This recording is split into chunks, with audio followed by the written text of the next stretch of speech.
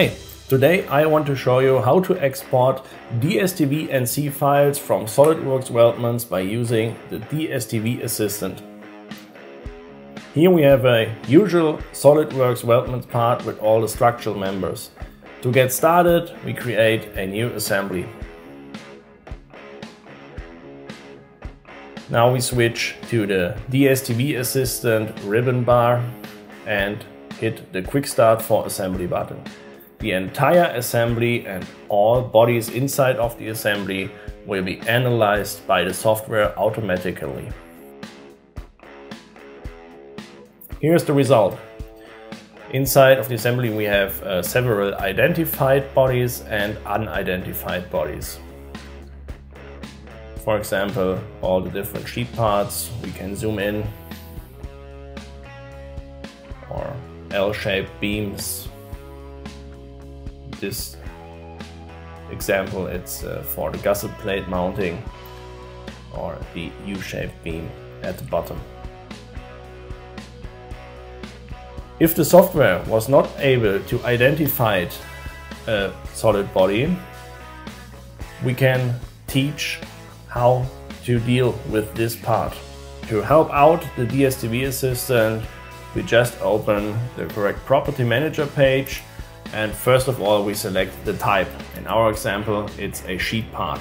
And now we can see the image. We just have to select both axes, and then the software knows the orientation of the sheet. You can see the coordinate system is correct, and then just click apply, and the unidentified body is a user-defined body. Alright, in the next step we want to export all the identified bodies, and to do that just right click, export all, and then we just add an order number, select the export path and click apply. That's it. Takes a few seconds to export all the files, but it's super fast. Let's take a look at the results. Here we have the new folder with our order number name and the NC export. Let's open an NC file to check if everything is correct. For example, here we have a stiffener and everything looks good.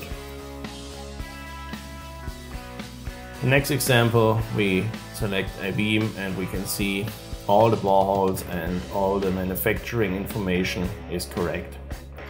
Let's take a look at the NC file itself, and we can see everything's there, the dimensions of the beam and all the additional information like the boreholes.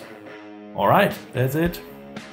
The DSTV Assistant for SolidWorks is super easy to use and can not only export the SolidWorks weldments, it's also usable for any imported geometry like STEP, SAT, IGES or others, and of course also usable for the SolidWorks structure system, and of course usable for SolidSteel parametric for SolidWorks.